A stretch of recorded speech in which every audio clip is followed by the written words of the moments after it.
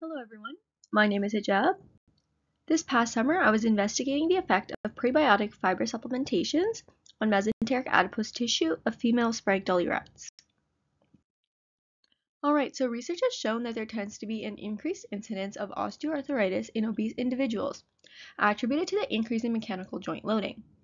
However, this rationale has actually been unable to explain OA in non-weight-bearing joints, such as our hands and fingers, suggesting there may be a different pathway in which obesity can contribute to developing OA. And so obesity has actually been associated with a chronic, low-grade systemic inflammation. This inflammation has then become a postulate for musculoskeletal degenerative disorders, such as OA. There are a couple mechanisms for this inflammation, but the mechanism that was the focus of this study was adipose tissue expansion, specifically visceral adipose tissue expansion. So visceral fat expansion is known to occur through hyperplasia and hypertrophy. This expansion then correlates to increased cell death. There's also an expected subsequent increase in macrophage infiltration, as macrophages are indicative of systemic inflammation. Macrophages will essentially form these crown-like structures around necrotic adipocytes to degrade them. Previous work in our lab has studied obesity and metabolic health through the feeding of obesogenic diets in male rats.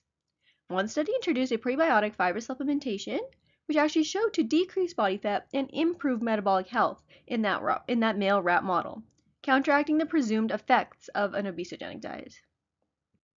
And so, the aim of our study was to assess changes in mesenteric fat using a diet-induced obesity model, but in female rats. We also implemented a prebiotic fiber supplementation to assess to what extent it could mitigate changes in the fat. In response to the obesogenic diet, we expect the fat to expand through the quantification of larger adipocytes and increased macrophage infiltration. We also expect the prevention of fat expansion through the fiber intervention. And so, in this study, 12-week-old female Sprague-Dawley rats were randomized into 3 distinct diet-based groups. There was a control group fed chow, a group fed a high-fat, high-sucrose diet, and a group fed a high-fat, high-sucrose diet, but with a prebiotic fiber supplementation. Rats were harvested at 24 weeks, and the mesenteric fat was collected. The fat was then processed and stained with H&E for the adipocytes, CD68 specific antibodies for the macrophages. We had 2 objective measures. The first one was the cross-sectional areas of the adipocytes, and the second one was the number of crown-like structures. And so here we have some images of our stained adipocytes. We see how the high-fat, high-sucrose just off the bat has larger adipocytes, whereas the other 2 groups have smaller adipocytes. And so then we have this frequency graph. We see that the chow group has lots of smaller adipocytes rather than larger cells. As compared to the high-fat, high-sucrose here in red, there were significantly more smaller cells in the chow.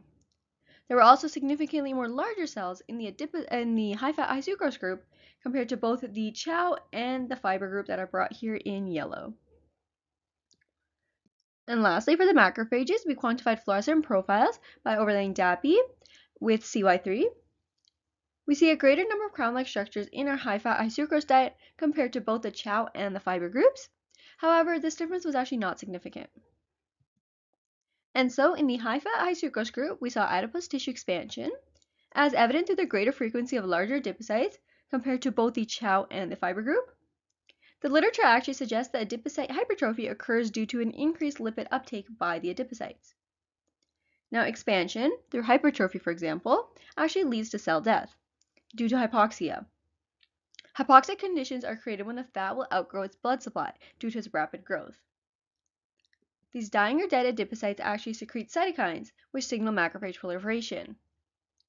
Now, there was no significant difference between our groups when assessing these crown-like structures, which may be accredited to the idea that forming these crown-like structures is a longer process than other degradation processes in other tissues.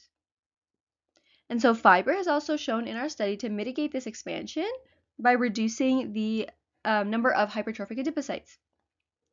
This can be attributed to the fiber's ability to increase satiety and decrease gut permeability. And so, in conclusion, an obesogenic diet was able to promote fat expansion. This is suggested to promote a subsequent inflammatory response. And perhaps because of these results, these preliminary results, fiber may be used as a preventative measure for OA.